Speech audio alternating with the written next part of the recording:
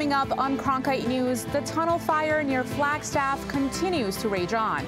We take a look at the efforts to keep it contained and where it stands. Plus, President Biden is taking action on Earth Day to restore parts of the National Environmental Policy Act. We have reaction from some local organizations.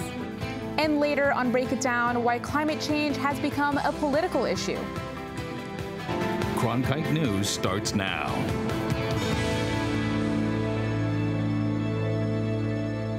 Good evening and welcome to Cronkite News on Arizona PBS. I'm Molly McBride. And I'm Atria Mineshny. Thank you for joining us. A fire outside of Flagstaff has burned 30 homes and a national monument. Conditions for the tunnel fire burning northeast of Flagstaff have worsened enough for Governor Ducey to declare a state of emergency. Cronkite News reporter Luke Vickery has an update on the status of the fire. Today's wind gusts have the potential to reach 50 miles an hour in northern Arizona, causing the fire 14 miles north of Flagstaff to increase in intensity. The tunnel fire began last Sunday. Initial firefighting efforts focused on protecting homes and property. Dry grass and pine are fueling the fire, which has burned over 21,000 acres as of this afternoon. Included in that area is Sunset Crater Volcano National Monument, which according to their Facebook page has burned in its entirety. Staff was able to evacuate safely and save important items from the visitor center. More than 750 homes have been evacuated. The U.S. Forest Service Type 1 Incident Management is working on the fire suppression efforts. A National Weather Service meteorologist in Flagstaff shared his predictions at a community meeting earlier this week. The good news is temperatures will be cooler. Relative humidities will rise on Fridays. We're not going to have those critically low relative humidities on Friday. Bad news, the winds will be even stronger on Friday. We're looking at gusts perhaps up to 50 miles an hour on Friday. So the National Weather Service in Flagstaff actually already has some high wind advisories out for today. Like he was talking about, we're going to have really high winds east of where these fires are right now, towards Payson and towards Holbrook. Those are where the areas of significant winds are going to be. Now, as we look at this map right here, you can see these dark gray areas are the areas where fires actually been already burned. So these dark gray areas, 21,000 acres and counting right now. And then these white areas kind of surrounding that are where we can see where most of this smoke is going. And that as we have these winds push further northeast and these winds amplify up to 50 miles per hour, we could see these smoke going further and further. I'll be back later to give you more on details on the forecast. Now closer to the valley, an annual fire ban from the Phoenix Parks and Recreation Department will go into effect beginning May 1st. That's just over a week from now. The ban applies to mountain preserves and desert parks and prohibits the use of open wood and charcoal fires. They say you can use propane and gas grills, but only in designated picnic spots. The department would like to remind everyone that fireworks and smoking outside of enclosed vehicles are never allowed. The Maricopa County Parks and Rec Department is also enacting a similar fire ban. That one goes into effect May 1st. The Biden administration is restoring stricter environmental review of major infrastructure projects. Cronkite News reporter Liz Flores tells us what these projects are and how they can impact Arizona. The announcement implements new procedures for upcoming projects. Sandy Barr from the Sierra Club welcomes the measure. In reality, what it means is the government is going to have to do a better job of connecting with those communities, looking at the impacts, listening to the people. The federal regulations require rigorous environmental review of projects such as highways, pipelines, and oil wells, and those that may impact on climate change. For Republican Ken Smith, this measure will not benefit Arizona. Based on what Biden has done in the past and what he's trying to do now is just more federal regulations, a lot more bureaucracy, a lot more red tape. It's going to hurt business. It's going to hurt Arizonans. It's going to kill jobs. Alex Ross from Defend Our Future welcomes the measure, but remains skeptical. Whenever it comes to anything with our government, it's always important to be cautious a little bit because an idea and its implementation are two very different things. Of the three basic elements of the National Environmental Policy Act, the first one aims to restore the requirement that federal agencies evaluate environmental impacts. The second one restores the full authority of agencies to work with communities to develop alternative approaches to minimize environmental and public health costs. The third one establishes new regulations for the environmental review standards that federal agencies should be meeting. In the meantime, Barr hopes this measure will help Arizonans. Communities of color continue to bear the brunt of societal pollution, and so we need to make sure that those communities have more of a voice. In Phoenix, Liz Flores, Cronkite News. Phase 1 takes effect in late May, and according to the White House Council on Environmental Quality, plans to move to Phase 2 are expected later in the year. 3 Republicans whose candidacy for office was challenged can be on the ballot.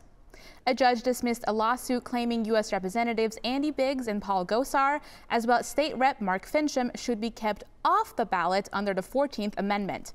Private citizens with the group Free Speech for People brought the suit, alleging that the lawmakers participated in an insurrection. But a Maricopa County Superior Court judge rejected arguments that the law adopted after the Civil War could be used to disqualify the Arizona lawmakers.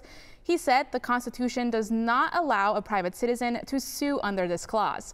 Lawyers for the lawmakers argued they had not been charged in the January 6th attack on the Capitol. Phoenix Sky Harbor Airport is the first airport in the country to allow passengers to use new technology when passing through security.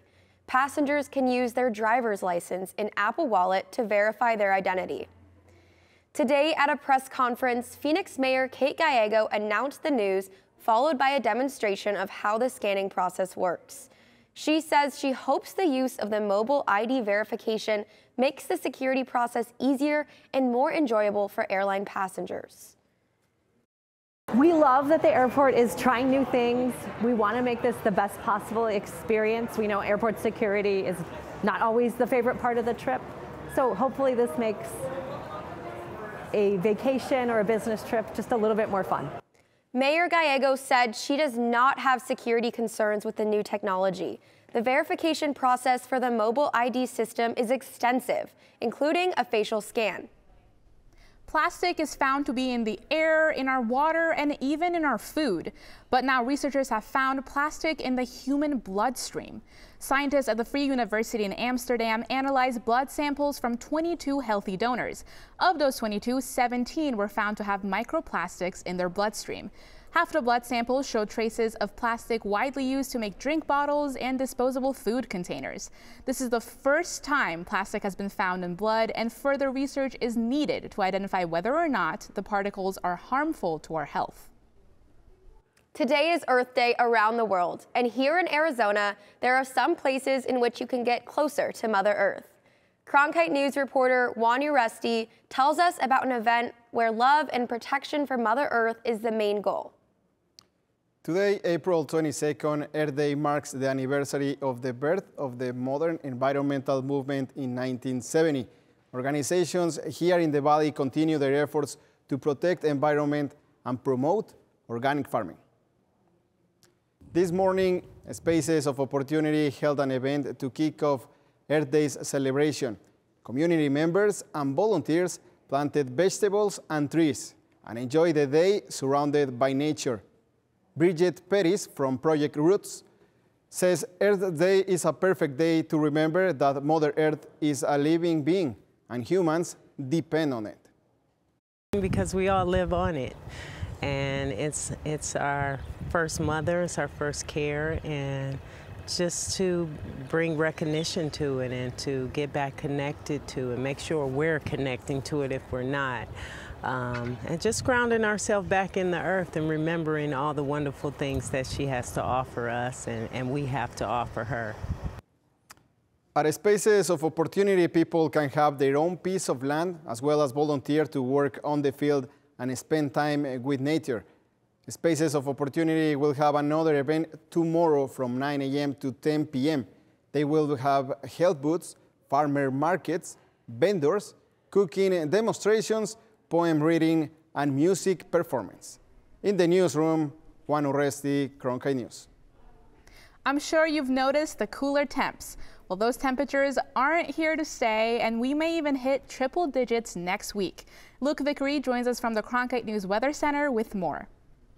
Good evening, Arizona. Looking at futurecasts right now, you can see we just have a few storm cells up to the northeast, but what we're actually going to see pretty soon this weekend is this squall line of thunderstorms that are going to be in the Oklahoma to Dallas area. Classic areas you see these strong thunderstorms during this time of year, but that will move east and move out towards the earlier parts of next week. But here in Arizona, here's what we're looking at right now. Low pressure centered over us right now. That's what's bringing us most of these breezy conditions we're feeling right now, along with our drop in temperatures and a little bit of a chance of precipitation up towards the higher terrain areas. But that's going to move out soon. We're actually going to have a high pressure build over us, and that's going to bring warmer temperatures on the way later next week.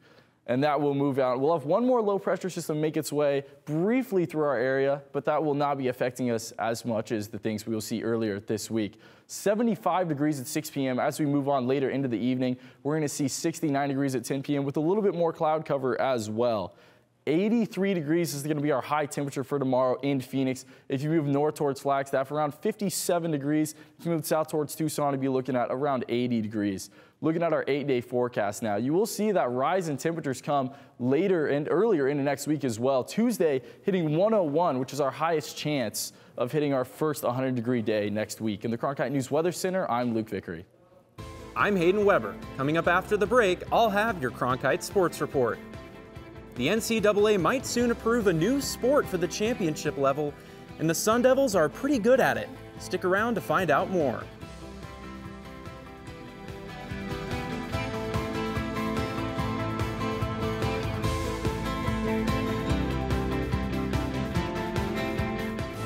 What you get from Washington Week that you will not get anywhere else are the best and the brightest reporters from different media companies, and they're able to have a real conversation about things that are happening in Washington and around the country. But it's also a show about issues that are relevant to different communities. How do you think that, as the moderator, I feel this deep responsibility to bring in those other perspectives so that people understand how power and politics impact their daily lives? Friday nights at 7 on Arizona PBS. Hey, I'm Rick Steves. You know, I don't go anywhere without my passport. And now, thanks to PBS Passport, you can travel with me and watch all 10 seasons of Rick Steves Europe and all my travel specials. This exclusive streaming service is just for our members. Not only can you see all my shows, but you can see thousands of hours of your favorite public television shows. Become a member today and get your passport.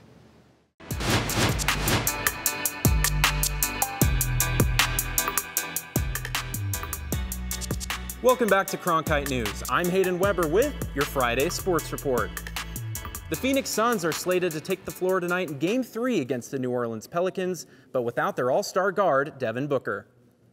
Cam Johnson is expected to start at shooting guard tonight in Booker's place. An MRI revealed that Booker suffered a grade 1 hamstring strain.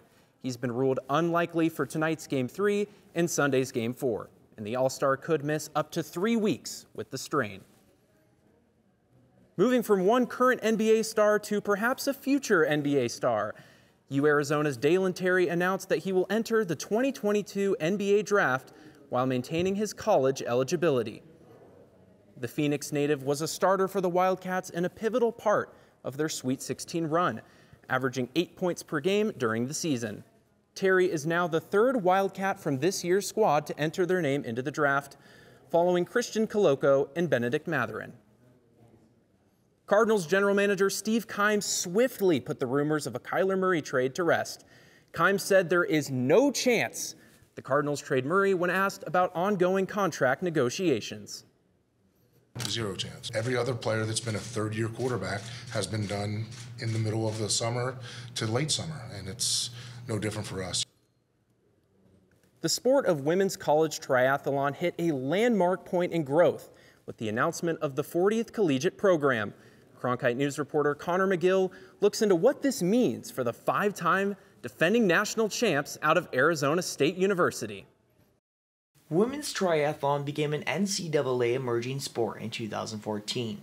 A year later, ASU started its program, and in 7 short years, the Sun Devils have dominated the sport winning 5 women's triathlon collegiate national titles. I'm not going to say we're in Alabama yet, but, you know, when people are like, man, I want to go to that school, you know, because of their program, and, you know, it's definitely a really nice bonus, and, you know, it also makes you feel like you're doing the right thing and doing a good job. Despite ASU's success, triathlon has yet to become an NCAA championship sport, a distinction that requires at least 40 collegiate programs. In February, Cal Poly Humboldt brought it into fruition. Now that women's triathlon has proven sustainability at the varsity level, the Sun Devils are hoping it will get the NCAA stamp of approval. It's really fun because you see the progression and you're part of it. And I think like triathlon is honestly like the best sport you could ever have because you're practicing 3 sports in one. It's always challenging, there's always new things to focus on, and it's a growing sport. ASU head coach Cliff English thinks the sport will reach championship status within 18 months. But with more programs means more competition for the Sun Devils, a challenge which they welcome. It's definitely really exciting, but we're also very much living in the moment because we're like, yeah, it's NCAA sport. That means we have more competition coming in soon, so we need to make sure that we're still in shape and ready to defend our title. As they wait for the chance to play for an NCAA title, the Sun Devil squad is eager to be a part of the continued growth of the sport. In Tempe, Connor McGill, Cronkite News.